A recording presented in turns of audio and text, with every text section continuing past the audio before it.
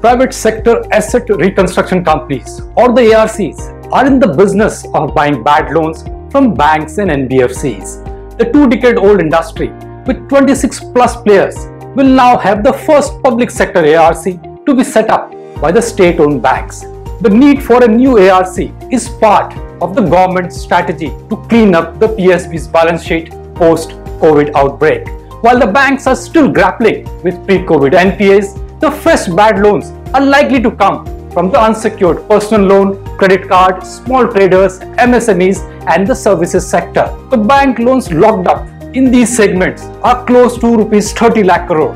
While the more players in the bad loan market are always welcome, there is also a need for empowering the ARCs for a faster resolution. So far, ARC's track record is not very encouraging. Partly, the regulation doesn't allow them the flexibility to operate like private funds. There are also capital limitations.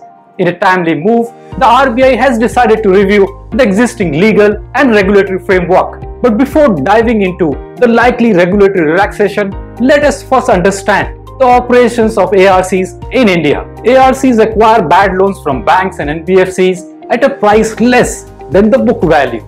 They pay upfront cash or a mix of 15% cash and issue security receipt to banks for the remaining amount. These investment receipts or SRs are repaid once the recovery happens over a period of 5 years. The recovery period can extend in some cases up to a maximum of 8 years. Once ARC gets the bad loan, the legal process of resolution starts, which involves negotiation, restructuring of debt, change of management, stake sale, complete business sale and eventual liquidation. In theory, the banks no longer have to chase the defaulter and the specialized ARCs restructure and resolve the loan. But it is easier said than done, which also reflects in their average recovery record in the last decade. So how to empower ARCs or how to make ARCs more effective? Here is a checklist. The ARCs were set up under the SARFAESI Act 2002 as an agent of banks and NBFCs to recover the bad loan. This SARFAESI Act needs amendment to better align the regulation with the new Insolvency and Bankruptcy Code for faster recovery. Second, the RBI doesn't allow ARCs to buy any bad loan linked to fraud or any fraudulent activity. There is always a very high tendency of frauds in any bad loan. So this diktat leaves many of the bad loan assets out of the reach of the ARCs. ARCs should be permitted to acquire these assets under investigation for fraud at a mutually agreed price. ARCs are also not allowed to participate in the IBC process as resolution applicant. Today, the IBC offers a much faster and better mechanism to restructure and sell asset to the highest bidders.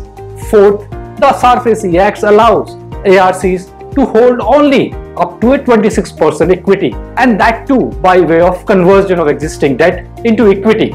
But it doesn't allow ARCs to acquire additional equity directly or invest fresh equity into the company. The Act also prohibits ARCs to do any business other than that of resolution of bad assets.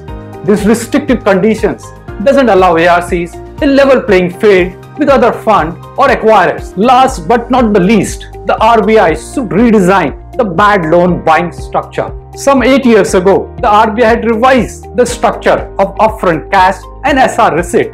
Earlier, it was 5% cash, 95% SR. Later, it was changed to 15% cash, 85% SRs. There are also challenges for ARCs to protect their capital in a current 15 to 85 structure if the assumed recovery doesn't happen. The liquidity in SR is also a big issue for banks as they end up holding something which is not liquid.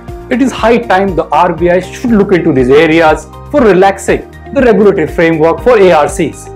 IBC-ARC combo actually offers the best resolution mechanism to not only restructure the bad loans but also put them to productive purposes in a much faster way.